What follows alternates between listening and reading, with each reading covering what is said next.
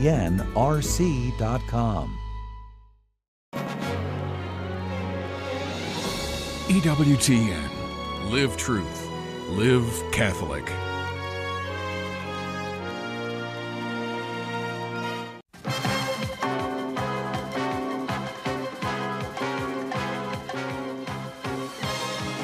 Mother Angelica Live, brought to you from the Eternal Word Television Studios in Birmingham, Alabama.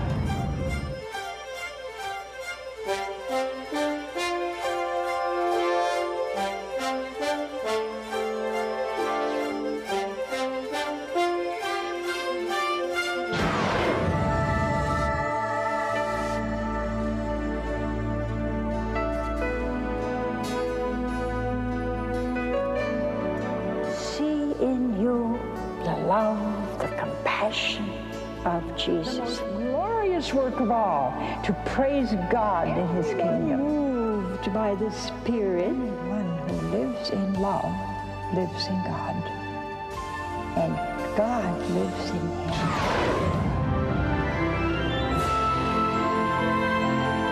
What a wonderful thing is our church. This whole network is built on trust. The essence of evangelization is to tell everybody Jesus loves you. We are all called to be great saints. Don't miss the opportunity. Well, hi. Here it is, Tuesday, and we have a lot of wonderful things happening. Well, some are not too wonderful. In fact, some are downright terrible. But I thought tonight we'd have a kind of smorgasbord. Do you ever have smorgasbord? Yes? Do you like smorgasbord? Yes. Well, tonight I thought we'd have a smorgasbord. I thought we'd talk a bit about developing an informed conscience. And the kids are going back to school. They have a lot of temptations, a lot of things that come their way at their age that shouldn't. Because if your knowledge of God and love of God doesn't form your conscience, you can have one messy conscience. If it doesn't tell you what's right and wrong, how would you form a conscience and how would you make a decision? If you began to drive a car and nobody told you that there is a red light, a yellow light, and a green light. Now, you could take your choice and you'd say, I have 3 colors. I don't like red. I think I'll stop at green. You're going to find your head through the windshield. Now, what formed your conscience to say, I better stop? What formed that? What made your conscience think, buddy, I would stop right here if I were you? Somebody told you a red light is for stop. A green light is for go. I have never figured out what the yellow light is. I think it means slow down or you're in trouble. I never figured out. But anyway, I don't drive, so it doesn't matter what I think about it. Oh, but that's the point, isn't it, huh? The fact that I don't drive, I don't have a formed conscience about red, yellow, and green lights. When Sister stops, I thought, well, it's time to stop. And before I could see color, that much of it anyway, I didn't know what was on. Yeah, orange, yellow, green, pink, I didn't know. But somebody had to tell me. By some means. If I couldn't see the color, they say the light on top is red, the light in the middle is yellow, and the light on the bottom is green. Now, can you see it goes on and up? Yeah. Okay. This is how you tell. So I form my conscience as to whether I'm going to stop, rush through, see if I can make it. Everybody has that temptation. There's that yellow light. Off I go. If it turns red on top of the car, it doesn't matter. What's the matter with the rest of you? Can't see. I'm under the light. But that's our mentality, see? I figured that out without even seeing the color. I thought to myself one day, what is it that makes everybody turn the gas on when the middle light goes on? See? So somehow your conscience is formed by the world. If that's all you have, if you've never heard of God or never heard of salvation, never heard of Jesus, never heard of the Father, never heard He loves you, never heard that He created you, never heard there is a transcendent being greater than anything created that loves you. Well, if you never heard that, then what standard do you judge things by, or conscience, what it is formed by? See, if you lived in a ghetto and all you know was misery, then that's all you know. See? It's an amazing thing about our conscience. If it's not enlightened and well formed by truth, see, then it can do about anything and thinking it's right. See, I told you the time that Sister and I got on the plane. There were two places to go because there were two different planes. We turned the corner. And so we got on the plane and we started to eat. And now you're up there quite a bit before they feed you. But anyway, we got up there and the pilot gets on, says this little thing, ladies and gentlemen, we're very happy you're here. He has to be, or he wouldn't get his salary next month, you see. So I wasn't sure his happiness was that sincere. However, he said we will arrive in Miami in an hour and a half. Miami? I said, sister, did he say Miami? She said, yes. I said, we're not going to Miami. She said, we are now, Mother. So I called the stewardess and I said, did I misunderstand the captain? Are we going to Miami? And she said, oh, yes. I said, oh. She said, you're not going to Miami? I said, I am now.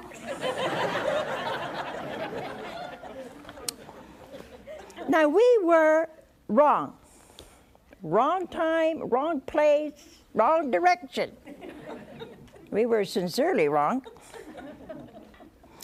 We got on that plane thinking it was some other city. Well, it took us about twice the amount of time to get there. I could have gone to Europe. But the point is, you can't always go by a conscience that's not formed by truth.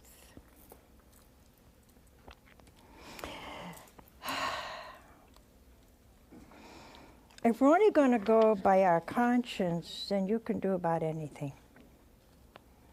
You know how the church has talked about contraception and abortion. There is a mass movement, not in a country, but the whole world, for disobedience.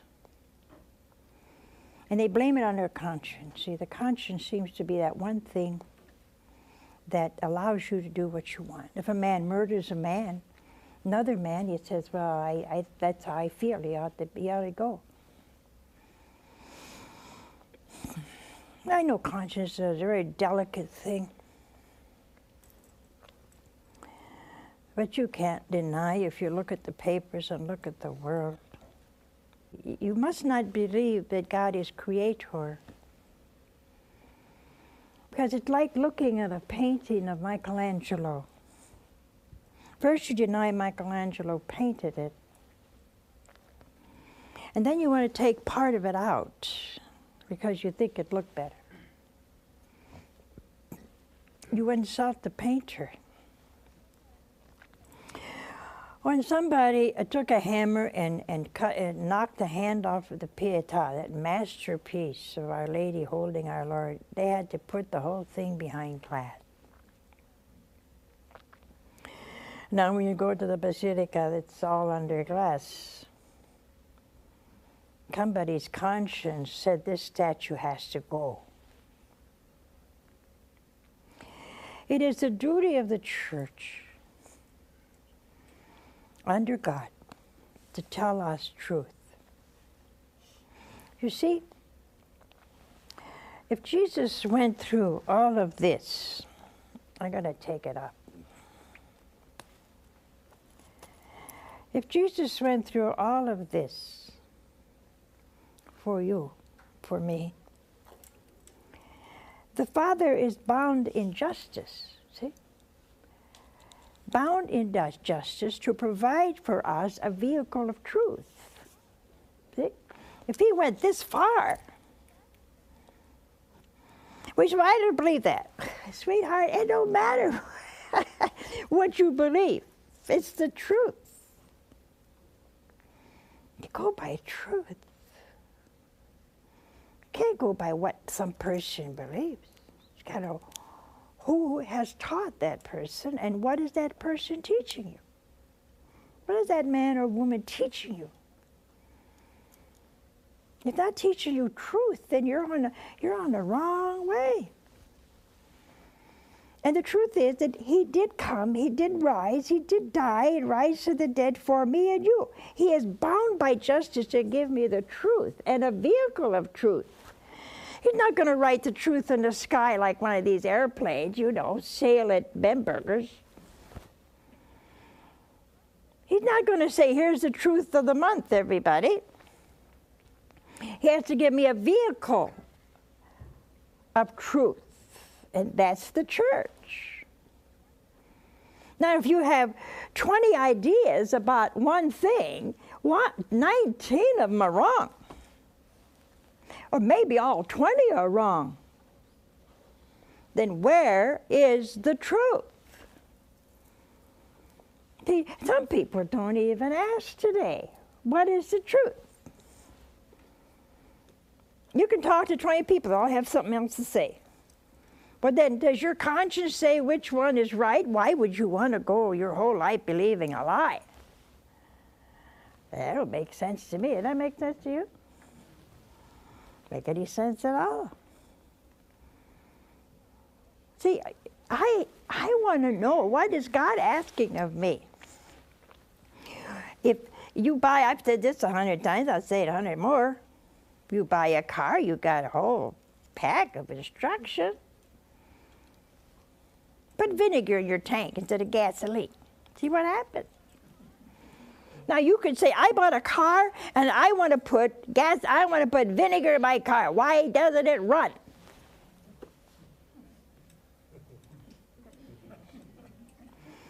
I think if you went to the local car dealership, he'd say, well, you can't run it by vinegar. Why not? Look, I didn't make the car, I only sell them. They don't run that way. Now you can stand there, you can stomp your feet. Put your foot on that accelerator, still choke. It just won't run on vinegar, even apple cider vinegar. Or wine vinegar, it won't run. Now, do you think, though, that's kind of a silly example? But it's not, for the simple reason that a lot of people judge their eternity that way. Professor so-and-so said there is no God. Oh, boy, what a man. I mean, you know. Smart, huh? You know, that happened to somebody. And so this man said, well, he was going to bring his watch to a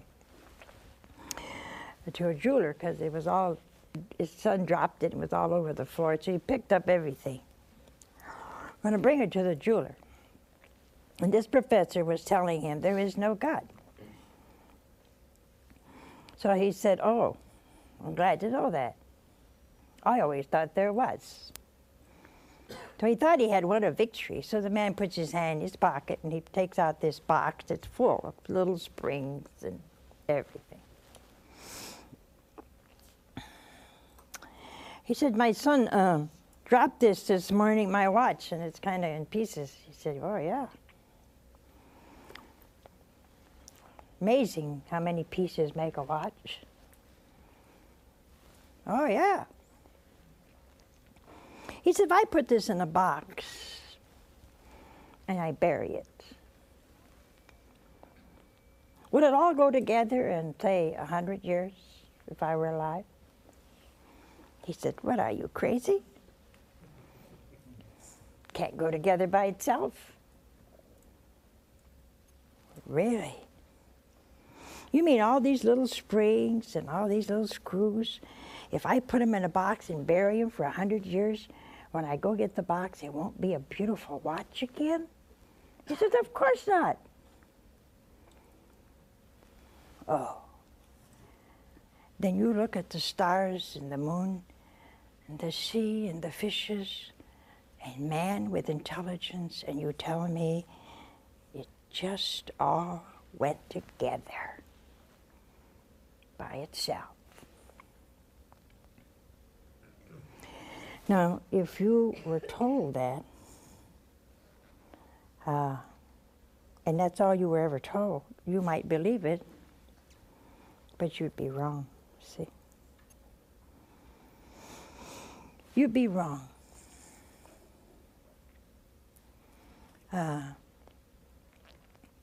See, deep within a conscience, yours and mine, everybody, man discovers a law which he doesn't lay upon himself.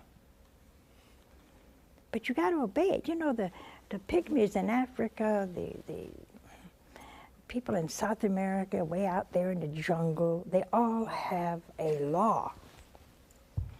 They all have a law. And they maybe have never heard of God, but there is a law among them of right and wrong, and they got to obey that. You and I, in our conscience, planted by God himself, this is wrong and this is right.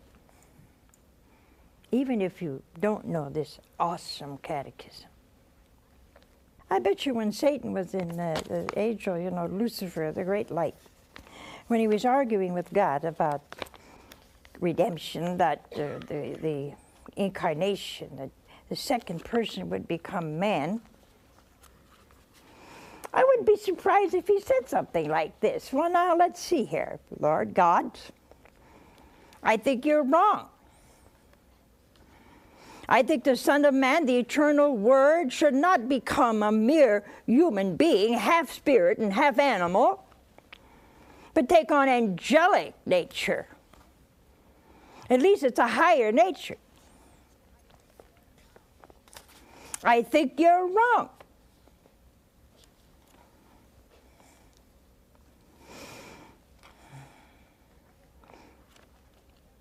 I think that's when a third of the angels fell, because they all were convinced somewhere along the line, yeah, he's right.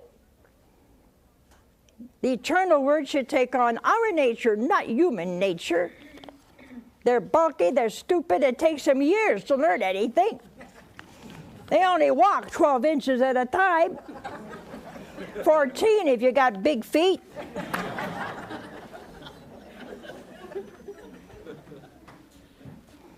We travel with the speed of thought, and he's going to become one of them.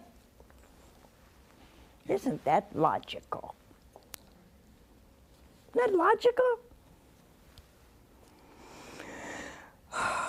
some of us ought to be mighty happy we weren't among them. We might have thought that was very logical. Till Michael came along and he said, who is like unto God? God can do as he pleases. Today, in this beautiful world that God created for our good, it seems like the more he gives, the more we rebel. We say, I will not serve. Did you notice that when there's someone to save, be it ever so young, they call it a baby. They call it even a boy and a girl. When they want to get rid of it, they call it or a fetus. Isn't that strange how they manipulate language? I got a letter from a woman who had an abortion. And this is my question of the week. She had an abortion. She was 16. Almost died. What she said to me was, they injected saline solution, and for 2 hours she could feel the baby dying and struggling for life. She was told it was just a fetus, no problem. Then she went into labor and delivered a burned child, almost black. And they had the gall to ask her, well, do you want to know what it is, the boy or girl?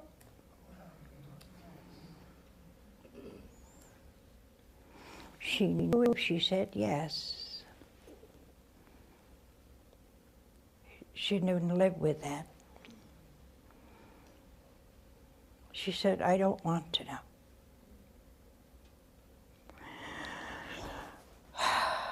And she saw that baby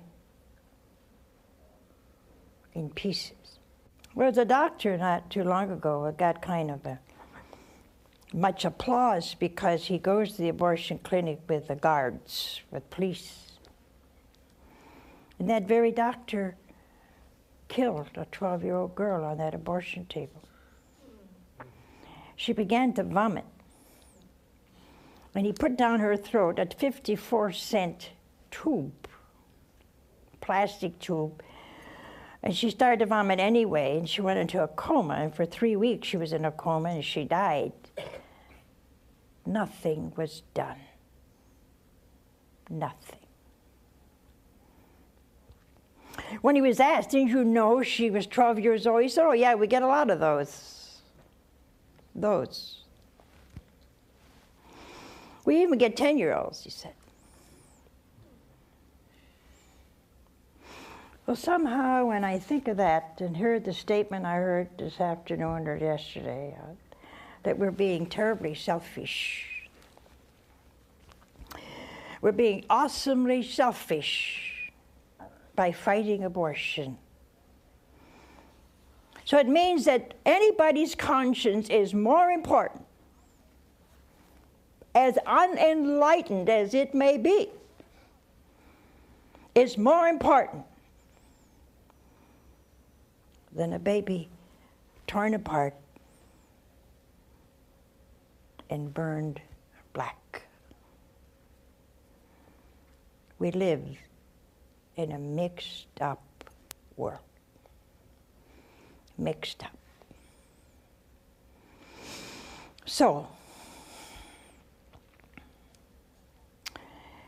you see what happens, my friends,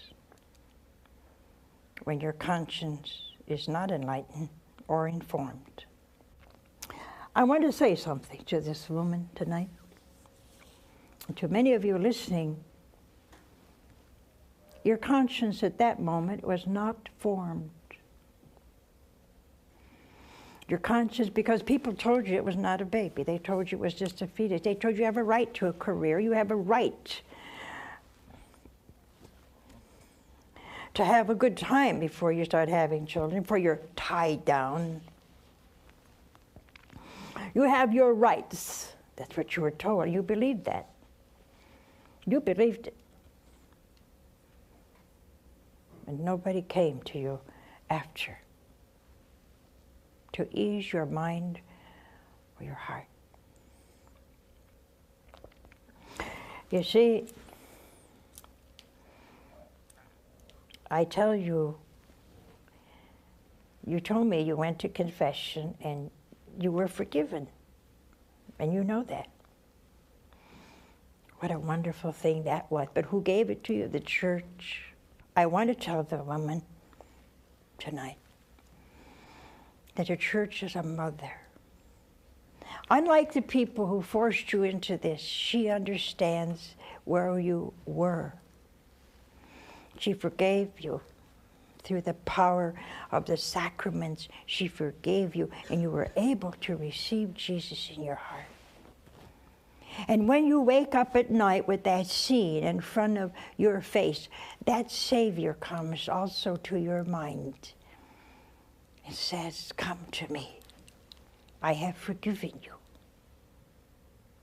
I love you. I came that you may live even after such a sin. I love you. Do not despair."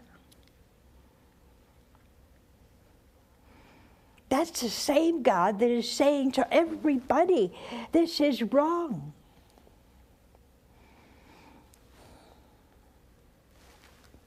Be at peace. You have received the sacrament that He died to give you. You have received His precious blood, His body. You have received grace and forgiveness and mercy. Rejoice. Go and sin no more. That is what that very church who is saying what nobody wants to hear is the only church that can give you peace after you commit such a crime.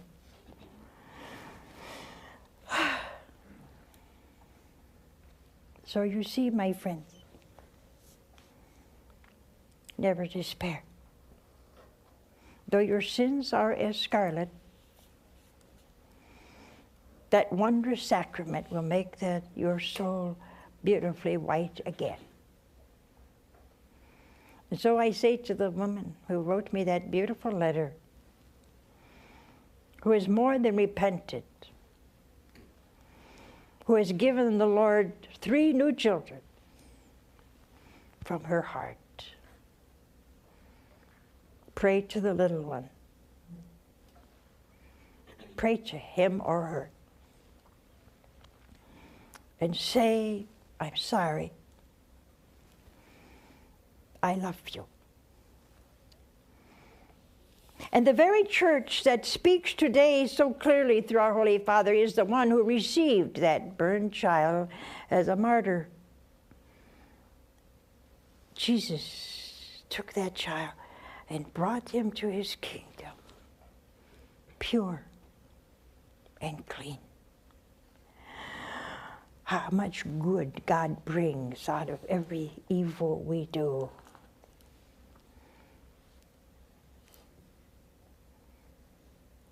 I would ask now that I think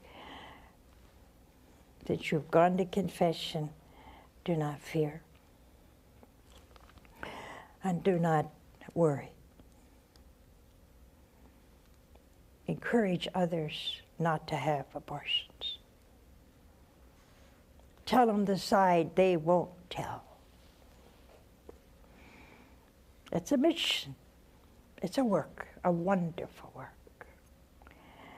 Now you know. See? But that Lord who loves you so much forgives and forgets. Don't question or doubt that infinite mercy. Don't question it. Just breathe it in and absorb it. That's why he died. We have a call. Hello? Yes, Sister Angelica? Yeah. Yes, I was listening to your program. Can you speak a little louder, please? Oh, I'm sorry. I was listening to your program on abortion, and I would just like to share with you and with the audience that for any young women out there that are contemplating such a horrible, horrible thing, to really give some second thought to it. And I do speak from personal experience. 25 years ago when I thought that, there was some tragedy going on in my life, and I really did not believe I was going to be able to care for the child. I was convinced that this is what I should do. And I can honestly tell you that there has not been a year that's gone by since that time that I have not thought of that child. And if anyone feels that they're that devastated of what's going on in their personal life, if they would just step outside of what is going on in their immediate life as far as worldly issues and put their faith and trust in God and pray to Him, He will guide them. He will direct them. And when we least expect it, and I do speak from personal experience, by us having faith in Him, He will send us that guidance and that help. But we have to step outside of what's going on in the world today. Right. We really do. I think we have to understand that if we trust in the Lord. I read a survey about the food supply, and they said it's much greater now than it was. I think the 18th century, somebody was very upset over population explosion way back there. And the food has multiplied. See? It's a power struggle. This one talk I listened to, I just listened to a minute, I couldn't take it anymore. She said, when women get power, we will control population.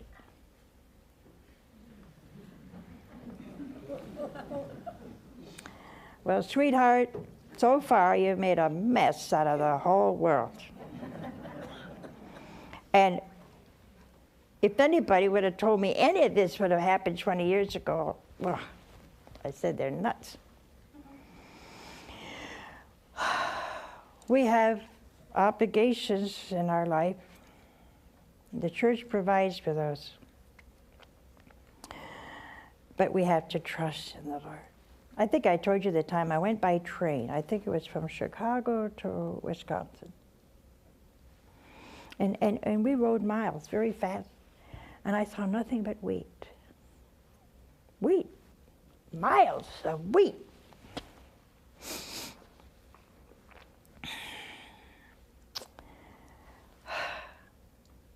We could feed the world from this country. So I think you're right. Trust in God is what's left. But if we don't believe in God, we don't trust in God.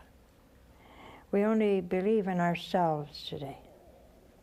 We have another call. Hello? Hi, Mother Angelica. And where are you from? Middletown, New York. And what is your question? First, I just want to say, praise God, this is the 4th time I've gotten on your program, and I love you. Thank you. My question is, recently I've encountered people that have kind of attacked me, saying that there's no such thing as truth, only beliefs. And that as a Catholic, I have no right to say that we are the true church, and I can't say that everything is true in the Bible because we did not live during those times. And I realized talking to these people that they really didn't have a lot of faith, so I didn't know how to respond. I just said that I love them and I would pray for them. But I wanted to know your reaction in a better way that I could educate these people. You can't believe anybody thinking there's no such thing as truth. You have a hard time in a court of law. I don't know where he came from. Where did that person come from, I wonder? Is he a college buddy? Sounds like he's educated beyond his intelligence.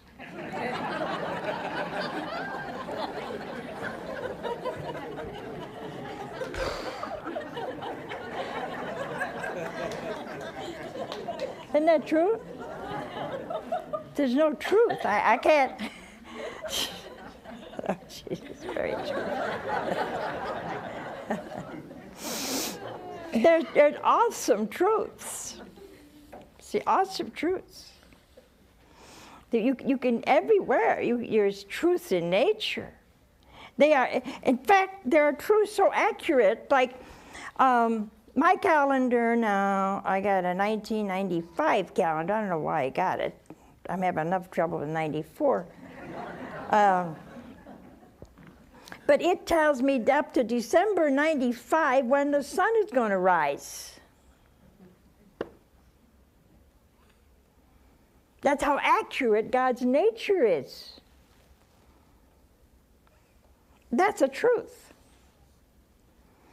There are truths in the universe. See, that's what bugged all the astronomers about Jupiter.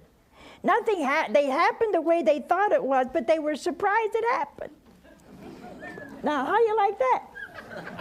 They're drinking champagne because what they thought happened would happen. It shows how unsure they are on a general level, you know?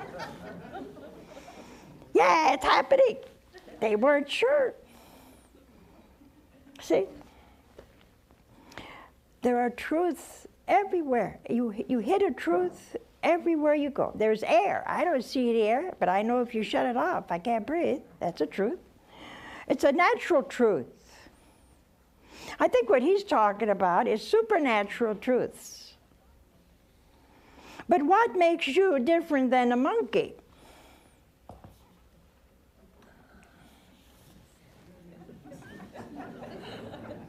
Well, maybe there isn't much different. I mean,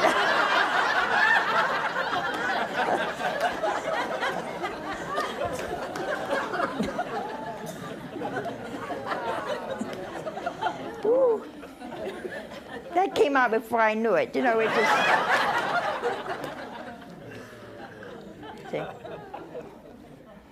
See, a brain surgeon can say, if I touch this part of your brain, this is where you remember, and this, but he can't explain it. You can't.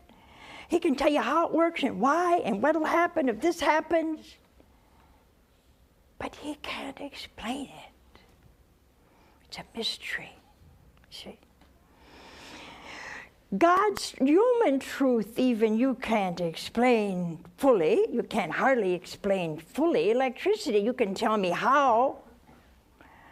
But there's a lot of knowledge. A physicist could come here and even create a few little electrical things.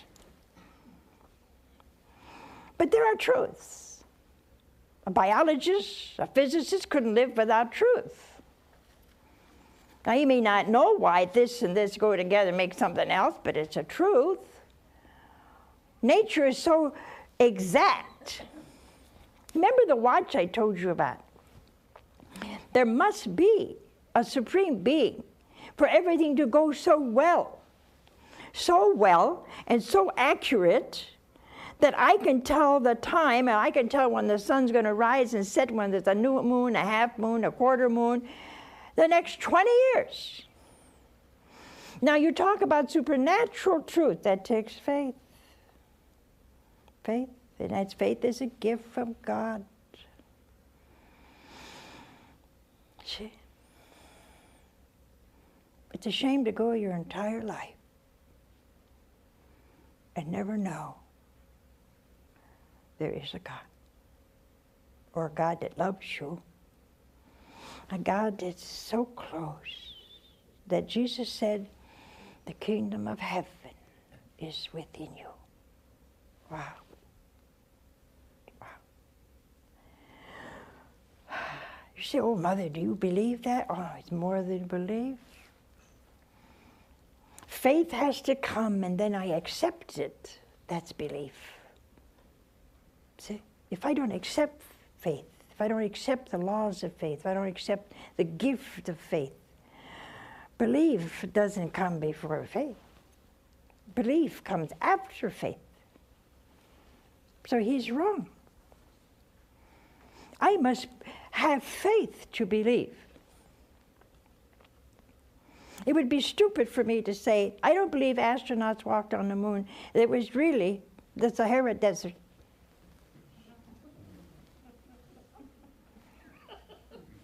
They made up this big plane, and they in the Sahara Desert, and they had a couple big holes here and there, and they got these big suits on, and they walked, and they drove, and then they put back up. It was all the Sahara Desert. Now somebody came and said, looked at those pictures. We just all saw them, how many months ago? And you didn't believe. Somebody didn't tell you what happened. That's where faith comes in. I believe. Now, why would I not believe that? Why would I think something so stupid that it's a Sahara Desert? There are truths, and supernatural truths take a gift from God. I would pray for that man, that he receives that gift. And you know, sometimes baptism, we went over that last week. Baptism is what gives you faith, hope, and love. And then, as you develop, and your parents teach you about God, and teach you the love of God, and the compassion of God, and the goodness of God, and the mercy of God when you goof up, and when the actual grace of the moment, so you can control yourself, you can resist temptation, you can receive the Eucharist. Oh, what a wonder. What a wonder that is, huh? What a wonder that is. So, you see, you have to have a gift of faith. That seed is planted at baptism. And as you grow, you begin to what? Exercise it. You begin to exercise. Your mother says, oh, that's Jesus made that plant. You say, oh, really? Yeah. Just for you. And who's Jesus? Jesus is Son of God. Oh. See, the faith was planted, and now you have an opportunity to put that faith into action. I believe that Jesus is the Son of God. So, my beautiful friend who had that abortion and is so sorry, you have the faith to know you are forgiven. This man that thinks his faith is only beliefs. I now believe you have to stop at a red light. But somebody had to tell me before I knew. Faith is that gift from God that gives you a sense of His existence, His divinity, His power, His goodness, and His love for you. And then you begin to exercise that faith. You begin to praise Him for His nature. And we have a church. We began this time together saying God is bound by justice to give me a vehicle of truth. That truth is in His church. And He's given us always a vicar of Christ, to explain throughout the centuries the truth and how it applies to our daily life. I shall be judged by God by that truth. If I have never had the opportunity, He will judge me by the light I have. But if you've had the light and you reject it,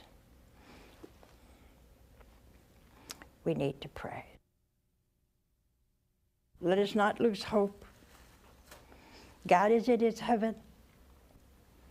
And one day, somehow, He will make all things right.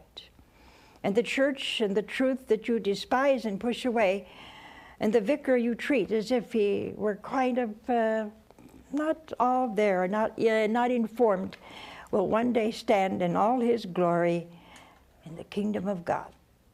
And you shall know the truth. God bless you.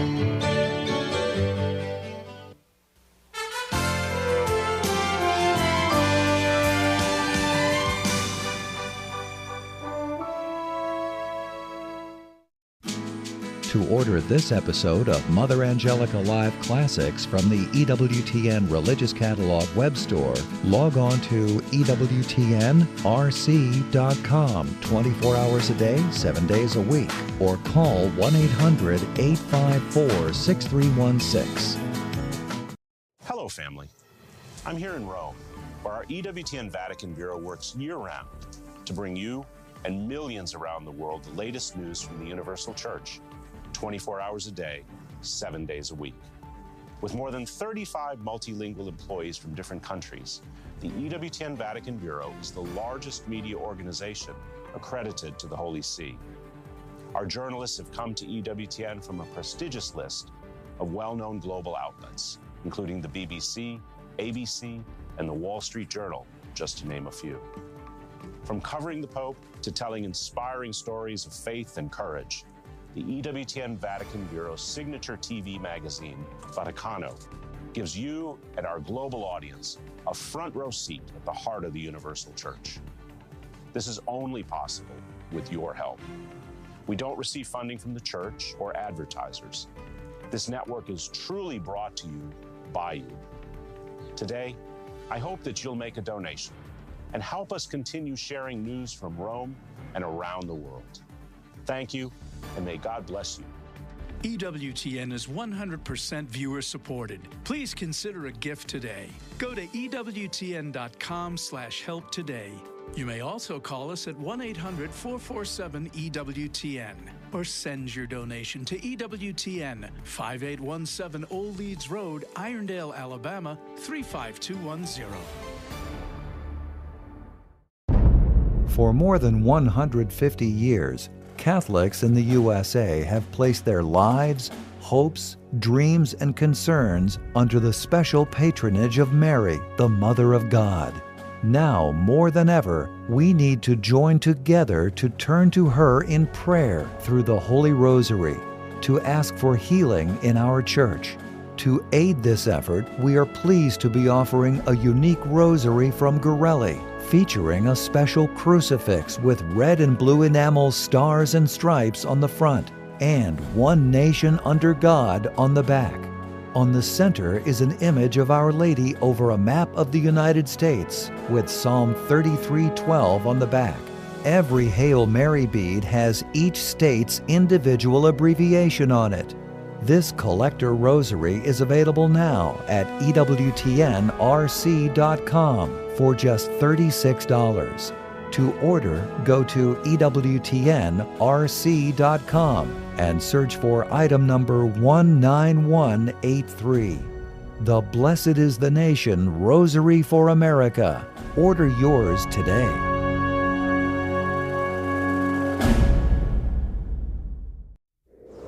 On the evening of that day, the first day of the week, Jesus showed himself to his apostles. He breathed on them and said to them, "Receive the Holy Spirit. If you forgive the sins of any, they are forgiven. If you retain the sins of any, they are retained." John chapter 20, verses 19, 22, and 23.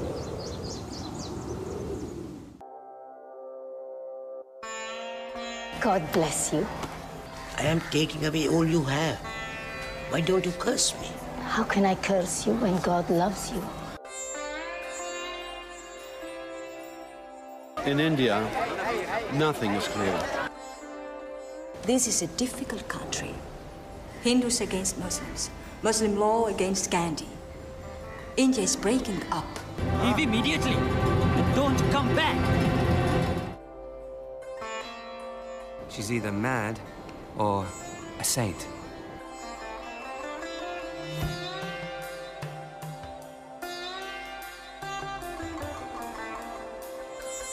Jesus has taken my hand, and I must follow him to the end. That's part one of Mother Teresa, here on EWTN.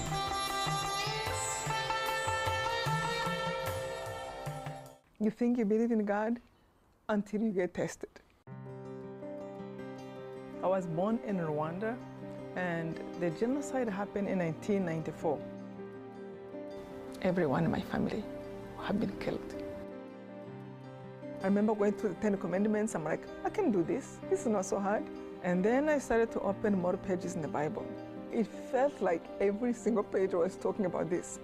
Love your enemies. I'm like, no, no, no, no, close that page. You don't know my enemies. And after 5 minutes, I felt like a giant hand of God was holding me tight. And it is up to you how you choose to live your life. Be hateful or be loving. And there is so much freedom, so much joy to be able to let go of the anger and live free, the gift of this life. And if I can forgive in my situation, anyone can forgive.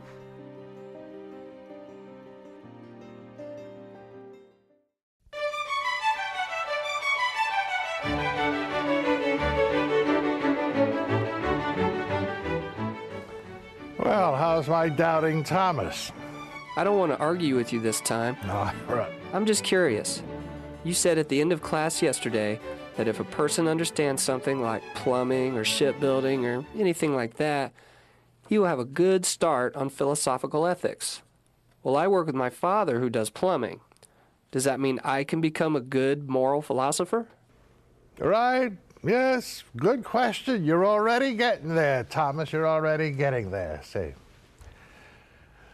See, well, here, let's go through an example to show you why you're getting there.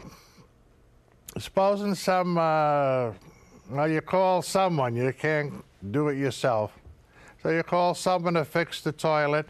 He comes in, he supposedly fixes it, he leaves, and after he leaves, the toilet overfloods all over the bathroom again.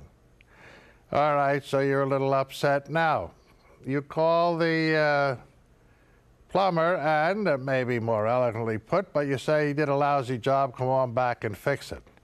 All right, now supposing our plumber had some philosophy in college, and he's a sophisticated plumber. So he says, well, maybe from your viewpoint, it's a bad, lousy job, but from my viewpoint, it's a good job. I'm making $100,000 a year, and I got a armful of references. So, all right, so from your viewpoint, I can sympathize with it. It's a bad job, but from my viewpoint, it's a good job. Well, what would you think of that? Well, you say it's ridiculous. Well, it is ridiculous, too. Plumbers are realistic fellows, and they're not going to talk like that. But the interesting thing is, people will talk that way about morals, as if there's a different rule for them, as if morals don't pertain to life. See, but Plato, the old pagans, Aristotle, said morals do pertain to life. So that's why they had philosophy, and that's why they say you could work it by reason. But before they set people up to talk about philosophy, morals, they talked about plumbers, farmers, soldiers, doctors. They'd go through a routine. What's the goal of a teacher? Teach truth. What's the goal of a shipbuilder? Build a ship. What's the goal of a captain? Guide the ship. Every art or profession has its goal. So they kept pushing that principle. Now, why were they pushing that principle? Well, because it works this way. If the goal of a plumber is to fix the toilet, all right, that serves as the objective standard by which you can judge the success of his work. So if the goal is here, and then he performs an activity here, then you take the standard, did he reach the goal? If he did, it's a good job. If he didn't, it's a lousy job. The goal of the activity in question determines the objective standard. And then you have an objective standard if the work is successful, is good, not a matter of opinion, not a matter of debate. If the activity reaches the standard, it's good. If the activity falls short of the standard, it's bad. See, now, we don't care if the plumber's a saint. If the plumber is a good man and a good father. We're not talking about that. We're talking about his art or his craft. And as far as the standard or goal of that craft is concerned, not a very good plumber. So do you see how, from ordinary experience, plumbers, farmers, you get the principle? See, Aristotle was setting us up to get the principles. And the principle is, if you're going to talk about human actions, and you're looking for an objective standard, you look to the goal of the activity in question. The goal is the objective standard. Now, people are realistic enough about plumbing and farming and all that to police themselves. And you don't have a lot of relativistic nonsense talked about in that realm. People take the practical arts very seriously. It makes sense. But what about life in general? Is there a way to tell a good life from a bad life, a good man from a bad one? I mean, an objective way. There's the big question. I mean, life is the biggest activity of all. Does it have a goal, like plumbing has a goal, that everybody agrees on? If it does, then you have an objective standard. If it doesn't, philosophers might as well hang it up. If there's no objective standard, then morals are simply a matter of opinion. Since everybody has their own opinion, there's no science. Now, Aristotle said morals is a science.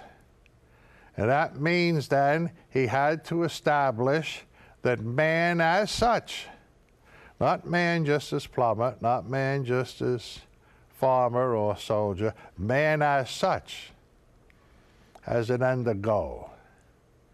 And that's why, if you have a respect for objectivity, Thomas, which you've attained in plumbing, all right, you're ready then to deal with the objectivity of human life. You have the principle, you have an appreciation for it. You know that if you're going to be a moral philosopher, you gotta establish that man has a goal or end. That's your objective standard. On that proposition rests the possibility being a moral philosopher. So, next time I see you in class now, I want you to come back. What standard does Aristotle propose as a standard or goal for the lives of all men?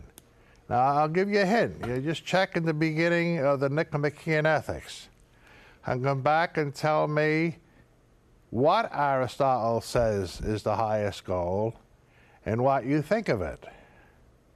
So, Thomas, that's your introduction to being a moral philosopher now. Okay, see you tomorrow then. Take it easy, Thomas.